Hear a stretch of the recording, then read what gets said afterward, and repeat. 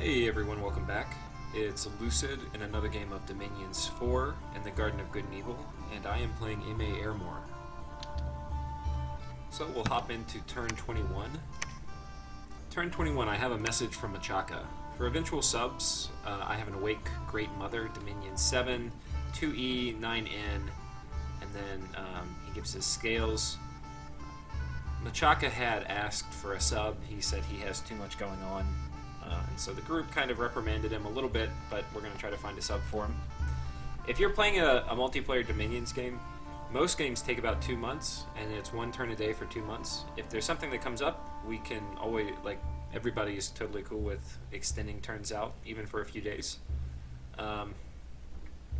But, you need to think about it. It's like a 30-minute commitment a day for about a month. But it's cool. We'll find a sub for this guy. Asphodel, I had suggested that he attack Bandar Log, and that's because I'm using all of Bandar Log's forces, and Asphodel is, obviously my disciple. So, Asphodel says, of course we may be dead, but that doesn't mean we have lost our honor. I intend to watch with glee your battles with the monkeys.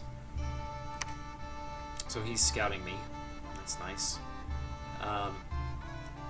And then finally a message from Ryleh. I had vanquished him and sent him a kind of gloating message from the god of death. And he says, shame on the one that gives up. You know what they say, you die when you give up. Speaking of your predicament, if you really wish hard and maybe use some of your nature magics, we are certain that your deafness can be cured and you can be a real boy again. So I guess that's a Pinocchio reference. However, there will be no curing me. In fact, the world needs to be cured. So, on with our mission. Let's look at the battles. Oh, we have an Archbishop too. That's good. So battles, take back a force from Ryleh. So this looks good because I took this back and I killed the PD. Great. It's actually kind of a loss, right? Because I wasted a big army turn and an Archbishop turn. That's why it's good to have a mix of big and small armies. And even if I just had another commander following this guy around, I could have made my Archbishop reanimate lictors, and then this army could have gone. Here we have a battle against Bandar Log. We'll watch this one. If you remember, last turn they had taken my fort, and I had to retreat my army off their fort. This turn I was able to redeploy a full army with the same leader way out to take this back. So he thought this would be an easy fight against PD, so he sent a small army. However, as he is soon to find out, it is not. Right? Look at those javelins, just wrecking those little tigers. And I think we're going to get a big bite out of all these guys. And here come my horsemen. And I think they're not going to rout this turn yet, which is perfect. Because one more turn, I'm going to get on this thing.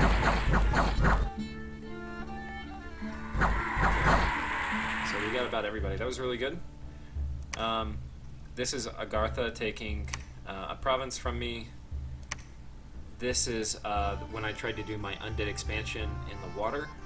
It did not actually go as planned, which is unfortunate. I thought this would be kind of an easy win, a little win, but an easy little win. Here we have a large battle with Nazca, which you can see I absolutely crushed him. This is actually a really important battle, so let's go here. So I had expected... if you remember, I had an army in this province and an army in this province last turn, and there were two big armies. And he had, I believe it was a big army here. Or no, he had an army here. I can't remember. He had one army here, and then he has his fort here. I think his other army was here, actually. I can't remember. But what I was expecting is that his big army would move here, and his army from any armies he had in his other forts would move here, with the expectation that my two big armies, one would move here and one would move here. And if he moved all of his forces onto one of my big armies, his biggest army would probably kill one of my big armies. What I did instead, which was somewhat unpredictable, was instead of dividing and conquering and taking back both provinces, I moved all my troops into one province, right? So we'll watch this battle. So this, I think it's towards the end of year 2. and this is a really good Year 2 army. The ghouls are not really here for any battle purposes. I have them on guard commander, and that's just because I'm picking them up as I go along to provinces so that they don't die when there's some kind of raiding. I don't pick up Soulless because I want the Soulless to maybe help with the raid, but ghouls are far too important to lose in a raid. So here we go. You can see some Soulless I did pick up, and I put them out in front as banishment catchers.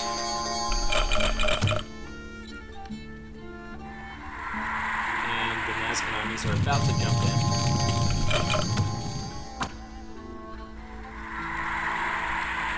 And here they go. Now you're about to see him do another round of banishment. We'll see if my Blood Vengeance works. Okay, you can see the Blood Vengeance working there.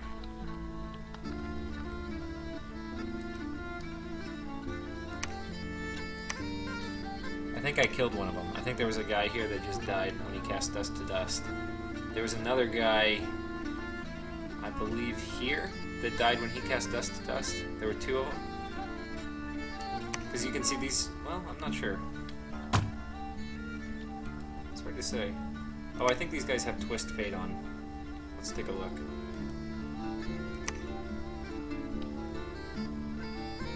What is the Bless? Alright, so their Bless is... No, it's a weak Bless. They don't have Twist Fate. I'm wondering why they didn't kill him. But as you can see, their troops are about to come in.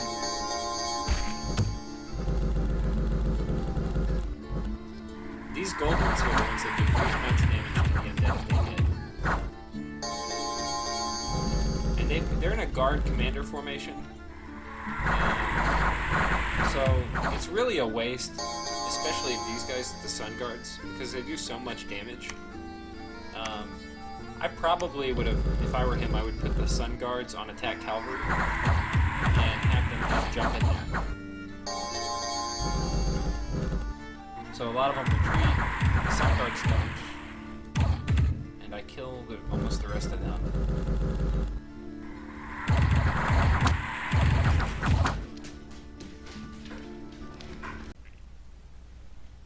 Hey everyone, welcome back. Sorry, I had somebody come up and beg from the door, and that's an unfortunate part about living in the hood.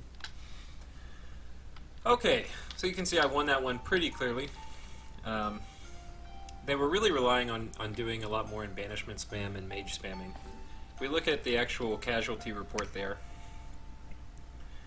I lost 12 of my knights, so the banishment is pretty good against these guys, because they don't have as much HP. My lictors, though, have a lot more HP, and they regenerate more, so they held up to the banishment spam a lot better. It doesn't look like I actually killed any of these guys, which I'm a little confused about. I don't totally know how that works, because I saw a lot of the damage getting reflected, but then they didn't die, so don't know what's going on there. Actually, let's watch that part real quick again.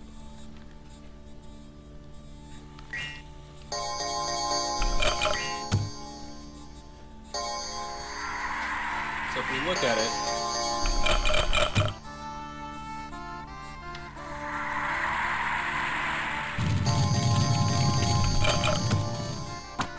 they're about to start doing the banishment spam. And Dust to Dust, whatever. I think that did kill some of them.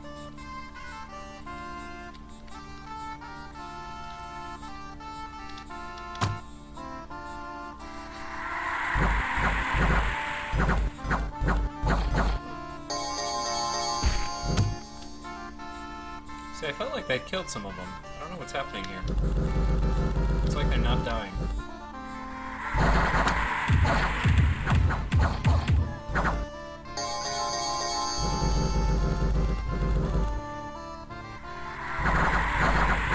It's really boring. I'm just looking to see if...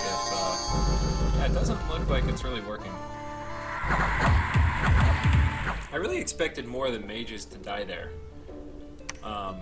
With the Blood Vengeance, but we can see it didn't really happen. Not sure what happened there. Okay.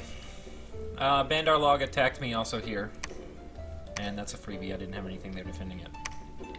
So, all looks good here. I'm going to take this back, Ermor was just, or Agartha was just being a putz. We're also going to attack here. Let's look at the moves. We're going to attack here with this big army. Well, not big. It's a medium army. Their pretender was around here a turn ago. I don't know if he went to site search or whatnot. But moving in here to attack. We got troops in a line formation with my elites kind of scattered around. I don't know if this is really good lictor placement. I probably should put them somewhere else. What else? We've got this small army running across here to take this province back. Should be easy. What do we have here? We're trying to get the... I want a bracer of protection from that fight. Somebody had that on them. That'll be useful, especially when I get my mummy from this event. I can stick that on him. That'll be helpful. So I need to get this out of here. I lost enough troops where it's better to go ahead and condense into one army. And it's about time to get the ghouls out. So I'm thinking about how to get the ghouls out. I'll probably move them here and then have them kill this province if these guys don't get it, or run them back through here to get them to the forts. Ghouls are meant to be in forts. What else? This group right here is going to move down. And the thought is I should have moved them here. Probably is better that way. Next turn I could attack with both these armies here. But we'll see. I moved them down here. Should be okay. Making another archbishop here. And you can see I've got a lot of gems. I actually finished, or I'm going to finish construction this turn, then I can give all these guys alquils. That's about it. We're searching here just in case we're searching holy too, in case there's an ancient temple or something like that. That's about it. Okay, see you guys next turn.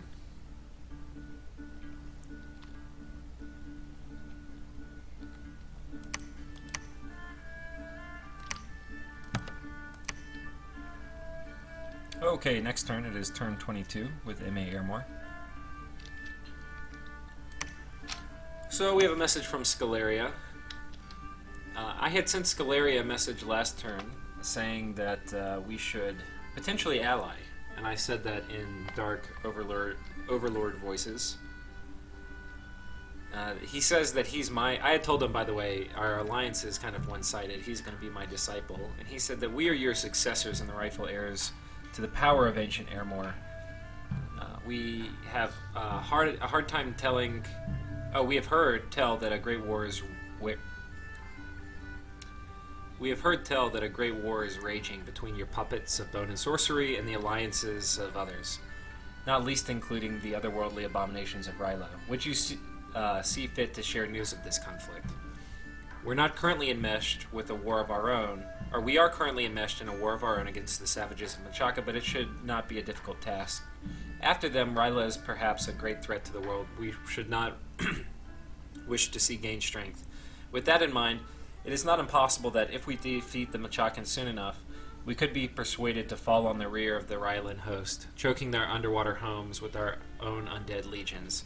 There's little love for your heathen pretender in Scaleria, but Ryleh may be a common threat that could unite us if briefly. So that's actually really good news. Ryleh is going to be one of my harder opponents right now, and really, if I had him out of it, I would crush the other two.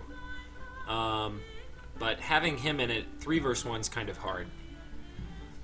Nazca basically says to everyone that they are looking for magic resistance items as well as cauldrons of broth and bags of wine, which are going to allow them to invade my territories, which right now they're really reluctant to do. So that's okay. Let's look at the battles. We took this, which I think is just PD. Yep. He attacked here with the scout. I failed here, which is actually interesting. I thought this would be an easy win. But he actually had no, he had hardly any PD. The fact that I lost to this with this many undead is really sad. I think what happens is I get my commander sniped. Let's take a look.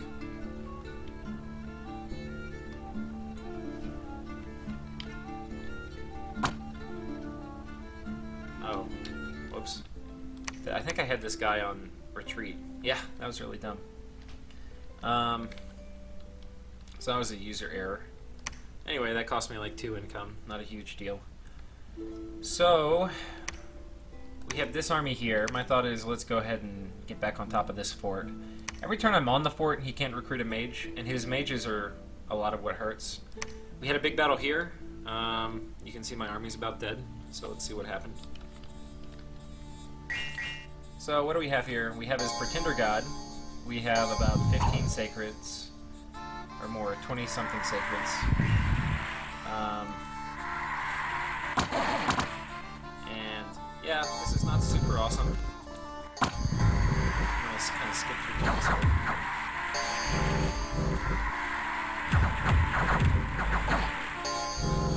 So it's going pretty well except for banishment. Banishment's really what hurts. It's this H4 profit nuke that's really good.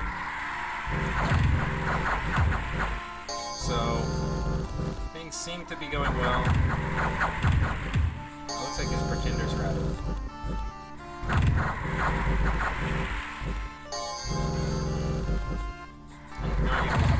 He's like walking back and forth. I've never seen that before. He's not casting any spells? That's extremely strange. I've never seen that before, and I didn't notice that the first time I saw it. Either way, he's getting wrecked. Because his troops are just far inferior to mine. The banishment really hurts, though. This is one of those things where if I had more sacred troops, then I would chew through these guys faster, and I would somehow live the turn, unfortunately. And I would get less total banishments. So I had enough chaff, which kind of took heat off of my damage dealers, but yeah, it was still kind of a problem. I also don't think I fortified this province at all. I probably should have put a few in here, and that way if he had a single commander or something, he can't take it back. So that was mostly successful. In terms of troop movement, we've got this guy moving out over here. The thought behind this is I'm moving this archbishop here. If you ever find this ancient temple, if you put an archbishop on it, he will create a normal temple. So that's like a free 400 gold. So I'm definitely going to do that. We're moving him here. What else do I have? Moving this guy, right, with all my elite troops up here. So he's going to reinforce this mage, or this archbishop, which is walking down. So that's the plan. I really want to protect these two provinces right here, White Harbor and Rigdan, because they give me 200 income, which is like half of my income. So protecting these two is actually really important. So I'm moving this back in case Nazca decides he's going to raid again. He'll have a nasty surprise. But it looks like Nazca is not super intent on raiding, because he definitely could raid some this turn, but I think he saw that raiding is too costly for him. And then this group is going to take this province, because my expectation is this big Ryleh army which moved in here, which you can see is 4 of the Star Spawn, which are going to communion up with 2 of these guys, so they're all going to become H3. This is going to be painful to kill. This costs Ryleh a fair amount of money. These are all 5 gold, so I don't know. It's probably like a 2,000 gold army, something like that. But it's going to be a little painful to kill, so we'll see how I do it. But what I do not expect is for Ryleh to attack here, so I'm just going to grab a province. Really, I'm just trying to get money and build as many forts as I can early game. That's kind of the goal. You can see zombie production going good. 100 zombies here, 240 here, 200 here, 100 here, 150 there, 150 here, right? Next fort's coming up here. I got 1,000 population plus to turn into zombies, and we got quite a few zombies here too. So this is where my next fort's going to be, because I'm going to get a free temple here too. So I don't think I have enough to do it this turn. You can see I stopped recruiting indie priests, and that's because my income is so low that it's really I need to get 2 or 3 more forts up, One of the things, if you go this Quad Bless build, you end up not taking a great Dominion score, and that Dominion is really, really important. So I started with Dominion 6. You can see I have it up to 7. The number of temples, that you have is going to increase your Dominion, and I forget if it's every 4 or every 5 temples. I think it's every 5, but I'm not totally sure. I'll check that. But so I need to have either 10 or 8 temples to raise it again. So at a minimum, I need 2 more temples. So I'm going to get 1 here in a second, and then I'll get another one here. That'll put me at 8. I think maybe it's 4. So I think this will bump up my max Dominion to 8, which is really good. It's going to help me get my troop production up. And then if I do 2 more, maybe 1 here and 1 here, or 1 here and 1 here, or 1 here, probably, get that throne. And here, I don't know. Ideally, I get 4 more before, because I think eventually I'm going to kind of lose this war versus 3. Or I'm going to get pushed back in. And I don't want to get pushed back in with a Dominion score of 7 and only 6 forts. So we'll see how that happens. But anyway, that's that. In terms of research, you can see I've switched to however you say that. Thaumaturgy, I think is how you say it. So there's a few goals. One is I've got these cool guys. We can do gnome lore, right, and get earth searched in all my sites. We can do augury and get all the fire searched. And as soon as I get an air random, we can do auspex and search air in all my sites. And gem income is super important as these guys. So I really need to get all the gem income I can. And Thaumaturgy is going to help with that. Additionally, we have this bad boy at level 5. One of the best lowest level globals in the game. 70 death gems, I can get that in a few turns. Really only my pretender can cast it, so I have to wait a little bit longer. Basically 12 more turns. So when 12 turns comes up, I'm going to do an assessment. If almost everybody I'm bordering is attacking me, I have nothing to lose by putting Burden of Time up, except 70 death gems, which it will almost certainly be worth. So I will probably put it up when I get it. And I'm probably going to beeline straight for it. The way I'm thinking this will play out is over the next 12 turns, I'm going to lose probably the provinces over here. I'm going to try to keep my armies over here because I really want to hold on to these guys. But I don't know. I feel like versus Ryleh and Bandar log over here, it's going to be hard. So anyway, I'll probably be getting pushed back in here, and that's the perfect time when I want to put Burden of Time up. But it'll probably get dispelled. We'll see. It's going to be disruptive for them, and even if they dispel it, it'll take them 4 or 5 turns to do it. And by that time, I can put it up again. So we will see. I'm not going to try to defend. You see, I'm doing no defensive moves to protect this territory or this territory. There's a big army here. It may attack. Hopefully it attacks right here. That's another reason I'm moving these guys in. Could also attack here. I really don't want them getting either of these provinces, so we'll see how that works. Yeah, and it's possible they could attack both of these. So I think that's it for this turn. Thanks everyone for watching, and it's probably the end of this episode. So I've got 2 more turns to play out. I'm going to go ahead and do those right now. But that will be on another episode. See ya.